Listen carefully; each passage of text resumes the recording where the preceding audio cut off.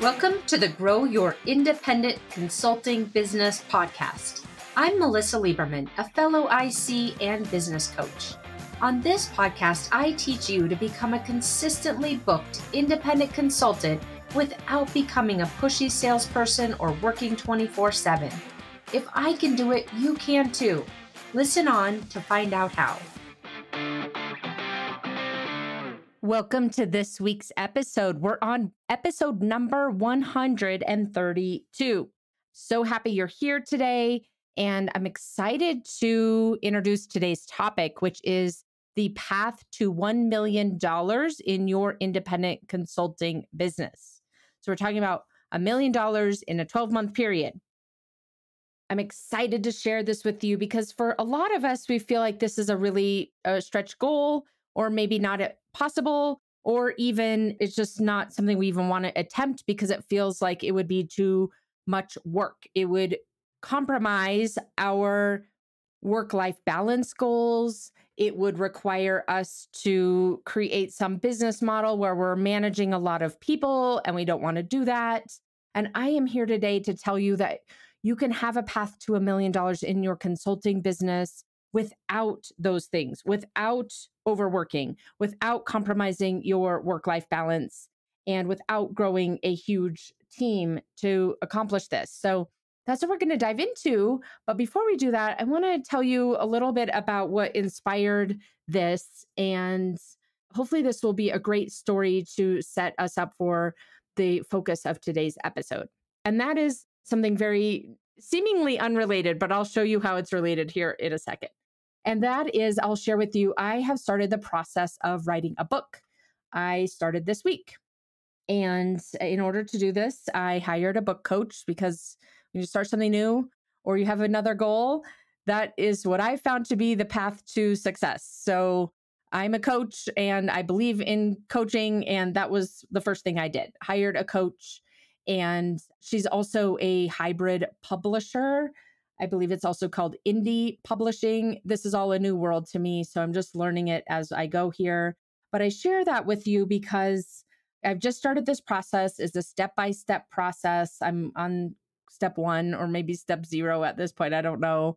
But the point is, as I've been thinking about it, even over the last week, I was fitting in the homework that she gave me sort of in pieces and parts here and there. But I realized that I was thinking about myself in a backwards way. I was thinking about myself as, as soon as the book gets published, which I think will be Q1 of next year, as soon as the book gets published, then I'll be an author. And I realized as I teach my clients, we're always the last one, I think, to apply things to ourselves, right? I know these things, but I did not think of it myself. And here's what I realized. I realized that in order to get this book written and to be in love with the content that I will be writing and to get it done on time at a high quality and high level that I expect out of myself, I have to think about myself as an author right now. I can't think about myself as I'm going to be an author when it gets published in Q1. I have to think about myself, I am an author. And here's why that's the case. If I think of myself as I am an author, then automatically it clicked for me in my head. If I am an author, if I'm thinking about myself as an author, then I'm setting aside an hour every morning to write. If I'm an author, I write every day. If I'm becoming an author or trying to be an author or will be an author, then I'm kind of fitting things in, a little bit while my kids are swimming at 6 p.m. It's not so intentional. It's not the best time of the day for my brain to work. It's just kind of going through the motions and the checking the box, doing these assignments that this editor/coach has given me. And then the quality is going to be so much less. And ultimately, I'm not really producing something that in my mind is book worthy, right? So it just dawned on me, oh, right, this is what I teach my clients. I need to think of myself as an author so that I act as an author. I set aside that highest value time every single morning, even if it's to write a paragraph, whatever it is, to be consistent every single day, thinking of myself as an author, solving writer's block. I'm sure I'll get that from the headspace of being an author versus I don't know what I'm doing, and approaching this project as if I'm an author essentially ahead of time, giving myself credit that I am an author and this is how I operate in order to get that highest quality result out of myself. And I share this story with you today because this is the parallel to what we're going to be diving into, your path to $1 million. And not to spoil the whole thing, which I won't, but to give you a little taste of why it's a parallel. If you're thinking of yourself as $1 million business owner, you're going to approach your business so much differently than if you're thinking of yourself as the 200K consultant or the 500K consultant or the brand new consultant, and approaching your business and the business model you're creating and the goals you're setting. Everything will be different if you're thinking of yourself as $1 million business owner as compared to a new business owner or a fill in the blank, whatever revenue number you're at right now. So that's what I'm so excited to dive into this topic with you today. This is just one component of the steps to or the path to $1 million, but it's one of the most important components, which is the way you're thinking about yourself. And I thought it was such great timing to share with you in the real time this specific example that I'm going through, and hopefully you can relate to it as you're thinking about whatever your goal is in your business. Okay, so with that, before we dive into today's episode, let's first start off with the agenda. We're going to work on this path to $1 million in your independent consulting business. And I will say more specifically, it's the path for you to create $1 million in revenue without having to overwork yourself or compromise your work-life balance. So that's an important piece of the puzzle here. You could probably hit $1 million if you were working 20 hours a week or whatever it is. We don't want that. We want a sustainable path to $1 million. So that's what we're focused on today. We're going to start off with, first, I'll give you a very specific example. So a lot of times it feels very vague. I want to make $1 million, but you don't even know how that would work. So I'm going to give you a very specific example of how that could work with some very simple math. And then we'll dive into those 5 steps to create your $1 million consultancy. And then I'll pull it all together by recapping those steps for you. Okay? Before we get into step 1, which is the math of it all, I want to make sure that you're aware of 2 resources I want to share with you today. The first is a new assessment that I've created specific for independent consultants. It's really important and related to today's topic, which is about personal branding. If you're able to create $1 million personal brand, it will grease the skids for you to get there. And so go out over to consultingbrand.me. We'll put the link in the show notes, but it's consultingbrand.me is the URL. It will take you to that assessment. You'll answer 15 or so questions, maybe 14 questions, and then it will give you an assessment. It will grade you on 4 different categories of personal branding, and it will give you an action plan depending on where your answers are so that you can start up-leveling your personal brand and setting yourself up to be more known for and sought after what you do, and ultimately make it easier to this path to $1 million or whatever your goal is. And then the second resource, if you haven't done it yet, taken the assessment, or it's been a while, I also recommend you take the Independent Consultants Growth Assessment. And that will give you a really good holistic look at your business and where your areas of opportunity are in terms of setting yourself up to grow in a sustainable way. So you can find that at icscorecard.com. So it's the 2 letters IC for independent consultant.com. Okay, so now that you've got those companion resources, let's start off with very simple math. I want to illustrate for you how a $1 million consultancy is possible without you having a team. You might have a bookkeeper or maybe an administrative assistant or something like that, but you don't have to have a team of subcontractors to get to the point of $1 million. So I'm just going to give you a very simple math example. And that is you could sign 4 retainer clients who are paying you $22K per month. And that gets you past the $1 million mark. And for those retainer clients, you're doing advisory type work. You might be spending, 5 hours-ish a week on each one of them, maybe 10, depending on the week, but five to 10 hours a week on each one. Some might take heavier lifting one week, some might take heavier lifting in another, but it can average out to 30-ish hours a week, and that still leaves you time to work on your business. Now, I'm not saying that this is easy, but I am saying this is very possible, and I've seen it in real life in action with clients that I've worked with. So it's not something I made up. It is a real life business model and is possible for you too. There is a path to get there, and that's what I'll share with you today. We'll put a couple of other examples in the show notes to give you some more examples that don't rely on such a simple business model, that are a little bit more tricky to explain verbally, but we'll put those in the show notes as well, so you can see what a mix of services would look like in order to hit and exceed that $1 million mark. Again, the goal here is setting up a business model where you're making the money you want to make, that feels, really impactful for you and your family without overworking, where you're not having to choose between making money and your work-life balance. And the key ingredient here is following these 5 steps that I'm going to give you here in a minute.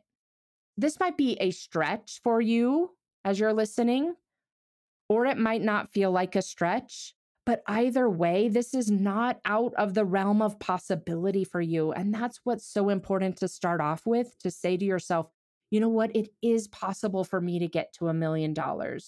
Now, what am I going to do to make that happen without compromising my work-life balance? What a great question to ask yourself as a business owner. Okay, so now let's start diving into these 5 steps, the path to $1 million. This is where the dovetailing of my story that I started off with comes into play. And that is, you want to get yourself into the headspace of being a $1 million business owner. Think about this. If you're running your business, if you're working on your pipeline, if you're selling your work from the headspace of, I make $200K per year, you're going to show up so differently. You're going to interact so differently. You're going to approach such different types of clients, such different nature of work than you are if you are thinking about yourself as the $1 million business owner. Just like I shared with you, if I'm thinking about myself as someone who's learning how to write a book, I'm treating that almost like a classroom assignment. Oh, let me just fit it in, here and there, like I shared with you while I'm at swim practice, while my kids are at swim practice, let me be clear, versus I'm an author. That when I think about myself as an author, every single morning I'm setting aside an hour to write. That's my priority. And it's the same thing for you. Whatever result you want to create in your business, today we're talking about that $1 million goal. When you want to create $1 million in your business, you've got to get into the headspace of that $1 million business owner. Here's a tip that I'll share with you too.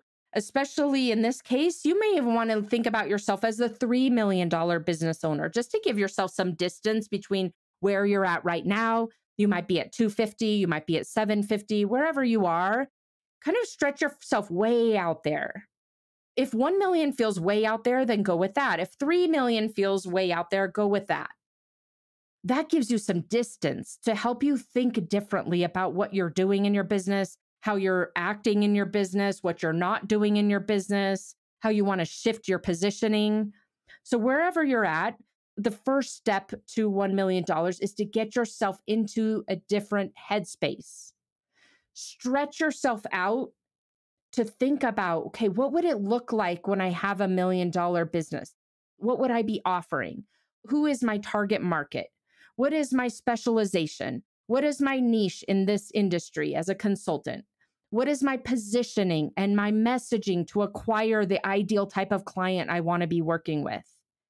How am I thinking about myself when I'm making $1 million in my consultancy, which is, plus or minus 100K per month? How am I thinking about myself? How am I thinking about myself as a consultant who delivers the work? How am I thinking about myself as the business owner? How am I thinking about myself as the chief financial officer? How am I thinking about myself as the chief revenue officer? How am I thinking about myself as the COO? Going through all those different hats that you wear in your business and really being clear about what is it that you're thinking when you're already have reached your goal, so that you can shift your mindset into that version of you as a business owner ahead of time. How are you thinking about your clients? How are you thinking about the market? How are you thinking about the way you're generating leads, or the way you're selling services, or the way you're deciding which clients to put on your roster and which clients you're going to refer to some other consultant to do the work? How are you thinking about the results that your clients achieve? How are you thinking about the outcomes that you deliver to your clients? How are you thinking about money in general? Sometimes I hear from consultants, I don't need that much money. And you might not, quote unquote, need that much money. Most of us don't need $1 million. But when you're thinking, I don't need $1 million, then of course you'll never create $1 million. Versus, you know what? I have a goal to create $1 million, and then I get to decide what to do with it. Maybe I want to donate half of it. Whatever the reason is for you to create this $1 million, you want to be very clear and paint this picture. Go answer these questions I just gave you. We'll put them in the show notes. I just rattled off a bunch of them very quickly. So we'll put them in the show notes so that you don't have to go back and transcribe them. Step 1 in your path to $1 million consultancy, get yourself into the headspace of a $1 million business owner.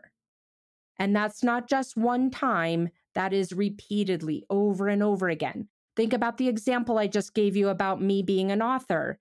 If I sit down and I'm really excited and I answer some of those types of questions for myself, I'll get really excited and inspired and, really think like and take action as if I were an author.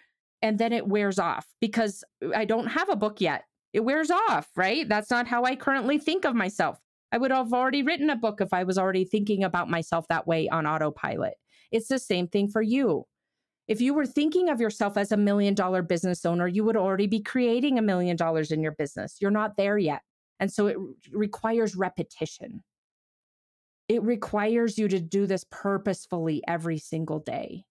I will tell you, if I had to choose one activity, one routine as a business owner that I needed to do every day, if I had to choose between lead generation and spending 15 minutes working on my business owner mindset, I would spend the 15 minutes working on my business owner mindset, because then I know for sure that I would be so much more productive on my lead generation activities or whatever else is required. So that's why I started with this as step 1, because it is the fuel for everything we're about to talk in the next 4 steps. So step number 1, get yourself into the headspace of a $1 million business owner and do it often. Step number 2, define your business model. So this is the math of it. What service mix are you going to offer? I gave you a very, very simple one here verbally. There are more in the show notes to give you ideas of what this service mix might look like. The link to the show notes is in the description of this episode, so it's easy to get to. But ask yourself, what would I need to offer? It's very simple math. What would I need to offer? How much would I charge for it? How many of those things would I do in the course of 1 year? And as a double check test, could I physically fit all of that work in the course of a year without compromising my work-life balance? That's the math of your business model. So that's your service mix. And then you're going to want to ask yourself what your business development formula is. What kinds of business development activities would you need to do in order to generate the leads required for you to land that type of work at your approximated close rate percentage? So you might need, for example, to create a pipeline of $2 million at a 50% close rate? How would you create a pipeline of $2 million? You might be thinking to yourself, a million felt like a stretch. Now you're telling me to build 2 million. Again, go back to step one if that's the case, which it may be, not a problem. Go back to step one and get yourself into the headspace of the business owner who has already created $1 million in revenue in a 12-month period without sacrificing your work-life balance. And then figure out, how would you create a $2 million pipeline? Step three, figure out your go-to-market strategy. Easy math. You need a $2 million pipeline to hit $1 million in revenue. How are you going to create that? What is your go-to-market strategy? Write that down. Get really clear about it. Create a hypothesis for yourself. Don't stop here and tell me it's hard or it's out of your reach or you're not sure if this is something you even want to do. Challenge yourself. Ask yourself, what would it take from a go-to-market strategy perspective for me to create a pipeline of $2 million so that I could generate $1 million in revenue without overworking or compromising my work-life balance? For example, with your go-to-market strategy, how would you establish your reputation with ideal buyers and collaborators so those ideal clients are coming to you, you're sought after for what you do? What does your business model and your go-to-market strategy need to look like? Answering these questions from that headspace of already having created $1 million. Okay, that was step three, define your go-to-market strategy. Step number four, identify and address your blockers. Again, the reason why you don't have $1 million consultancy right now, if you don't, is because you haven't been thinking like $1 million consultancy business owner.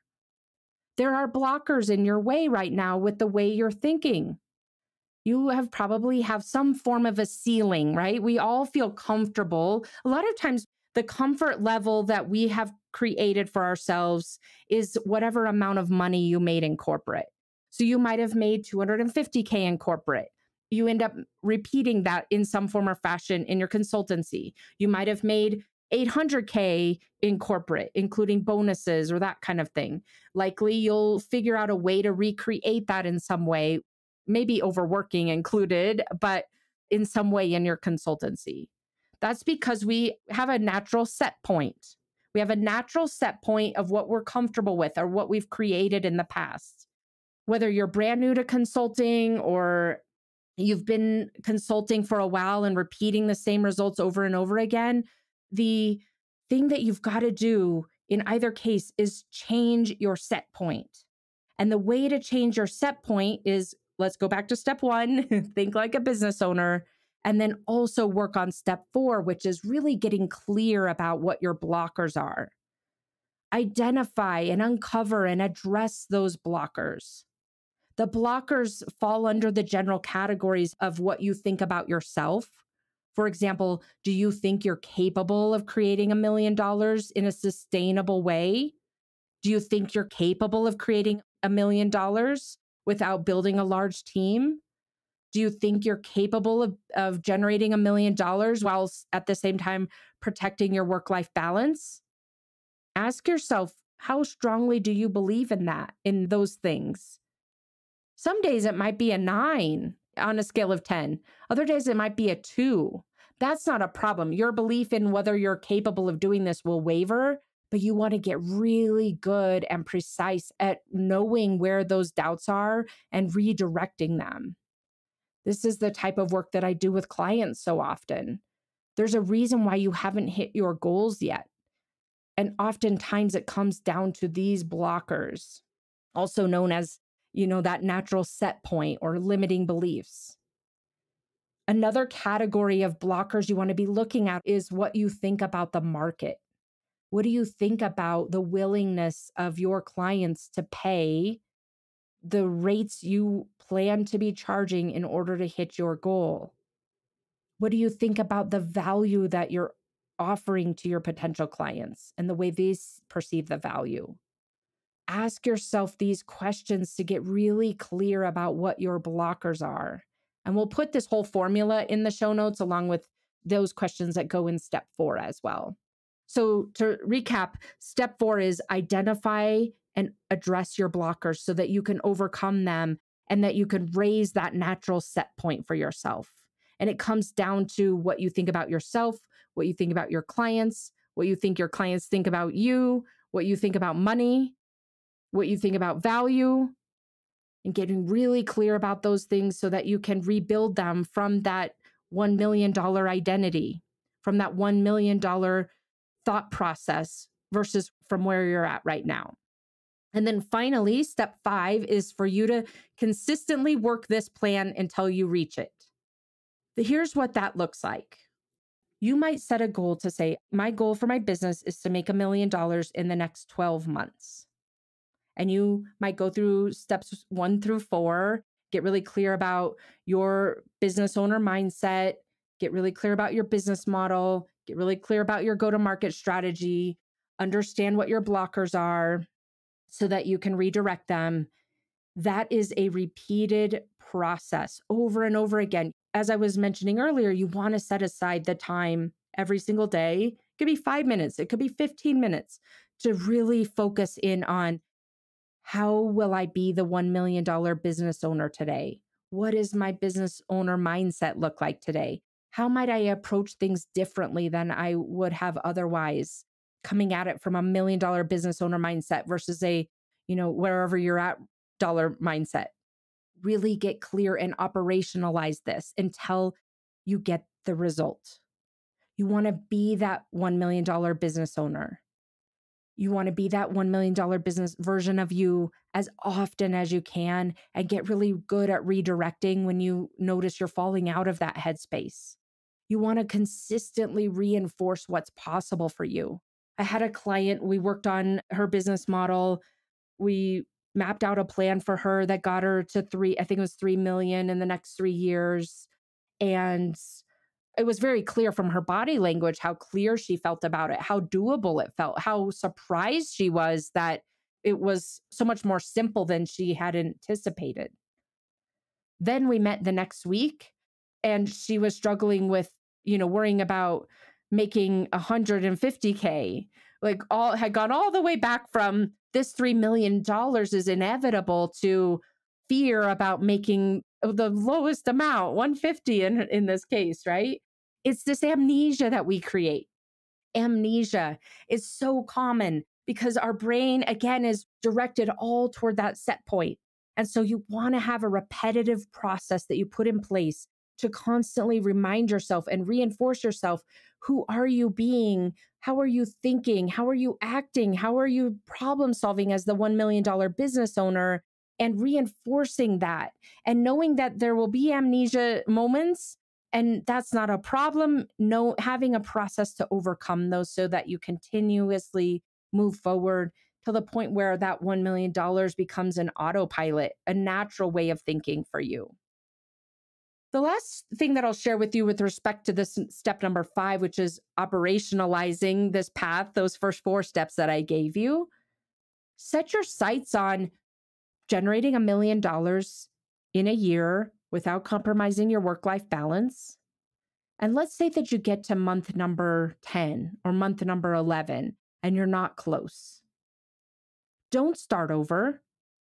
This first path to $1 million, go make it happen. See how long it takes you. It might take you 18 months. It might take you 24 months. That's not a problem.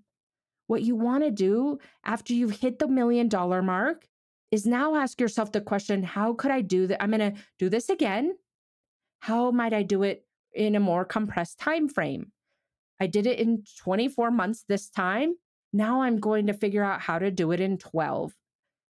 I'm going to go at that goal again, but I'm just going to do it more quickly than I did before. So don't give up if it's not going exactly the way that you are imagining it. If you continuously repeat these steps, these 5 steps that I gave you, you will get to $1 million in a 12-month period without compromising your work-life balance. So as we recap today, I want to repeat these 5 steps for you. Number 1, get yourself into the headspace of $1 million business owner. Number 2, define your business model. Get really clear on the math. Number 3, define your go-to-market strategy. How are you going to build that pipeline that supports the $1 million path, the business model that you just built out. Step number 4, identify and address those blockers. And then step number 5 is to continuously repeat and get yourself into that headspace of $1 million business owner as often as you can until it becomes natural and on autopilot. And you've addressed those blockers and it doesn't even feel like a different person anymore. You're the business owner who just consistently creates $1 million. There's no friction, there's no resistance, there's no doubt. It happens for you on autopilot. And that's how, as you're repeating that over and over again, that's how you achieve this goal. All right, my friend, thank you for tuning in today. I'm excited that you were here and I look forward to seeing you again next week. Take care. Thanks for joining me this week on the Grow Your Independent Consulting Business podcast. If you liked today's episode, I have 3 quick next steps for you. First, click subscribe on Apple Podcasts or wherever you listen to make sure you don't miss future episodes. Next, leave me a review in your podcast app so other independent consultants can find and benefit too. And finally, to put the ideas from today's episode into action, head over to melissalieberman.com for the show notes and more resources to help you grow your consulting practice from your first few projects into a full-fledged business. See you next week.